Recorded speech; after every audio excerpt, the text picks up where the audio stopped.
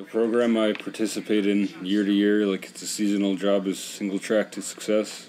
It's like I maintain mountain bike trails, and sometimes in the spring we teach others how to maintain trails or build their own trails in their own communities. Usually the age range is like, pretty sure it's 14, because that's when I started working, and like it was my first summer job ever, so like I got my SIN number made out for this job, so I think that's like the age range we would aim for, but like the limit is kind of like to your own physical limits or to your own mental like kind of confidence or whatever to do it, but like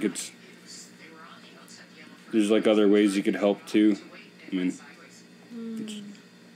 other than that, there's like, it's kind of up to you for the limit. It's like 14's the youngest, and the limit is like your own. What do you call it again? Like your to your own risk. Yeah. To add your own. Like on the mountain bike trails that we have here, it says at your own risk. Usually, people who like to hike or outdoorsy people, like, I don't know, we don't want to get them like someone out in the wilderness where they don't know what they're doing, like when they're in a dangerous situation or something, but like people that are like confident with out in the land and just like to have fun and get adrenaline rushes. The aim is just to get people out on the land, get the economy of the community a little higher just through tourism and like getting that town noticed through mountain biking and like just things like that, I guess. I mean, other than that, it's just like just changing your work ethics if you will, like if you really put your time and effort into it, it changes the way you think on like hard work and just everything in life. It just makes it a little better in small ways, just to improve efficiency on trail maintaining and like, I don't know. That's the only thing I could think of is like the most efficient way to like make a trail, but like without making a big impact on the land kind of thing. Mm-hmm. Like that's what my boss Derek always tries to aim for. Is like he's always like, I don't know. We always like to use hand tools. We don't like to use machinery usually, but when we do, it's like it's very not minor, but like it's for the very major kind of jobs that we need done, like making a huge like jump or something. Either like you could be the logistics part of the business, like learn how to finance and stuff, or just learn how to be like a labor worker by like working with the hand tools, and I don't know.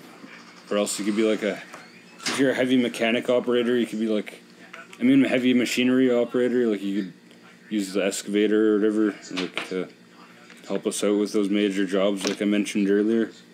Or like, I don't know, that's like what we can vary for like education that's kind of required for it. But for like labor wise, it's like, it's kind of just labor. Just need to think positive and eat the right things, I guess. Just to get the right amount of energy for the day. Mm-hmm. And like that's the only education I think you could put out there is like physical education. I've noticed positive changes in the people that participated in it, and yeah, like I think it very changed like some people's like not behaviors but like their routines kind of thing. Like, I don't know. Most of the people I work with on the trails are like my family and stuff, so Indigenous to me would be like adversity through trial and error. Like that's all I could really say. Like any human being doesn't know everything they know just when they're born. Like you learn from your mistakes, and I don't know. you just move on and look forward. I mean, like, that's what Indigenous means to me. I mean, like, just adversing through compromise. Education would be, like, kind of a must now in their modern world. Like, it's like,